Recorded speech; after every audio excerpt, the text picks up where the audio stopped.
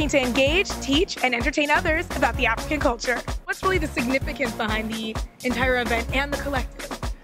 Well, the name of the event is Best of Africa, so the significance is we're just trying to show the best. That's basically what it's defining, the best of Africa. Our culture, our beautiful women, men, our men, music, definitely our music, because our music is dope. Style is sort of like part of your identity in Ghana. We have a lot of different cultures from different tribes, and each tribe has their own way of dressing. If you go up north, a lot of them wear something called batakari, which looks similar to this, but it's a lot heavier.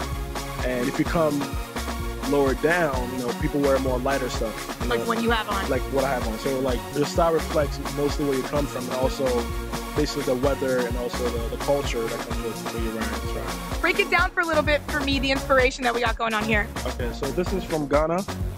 It's a present from my dad when he went about 2 years ago. And this symbolizes one of the Adinkra symbols. I don't know specifically what this means, but I think this is the war signal right here. And right here, this is kente.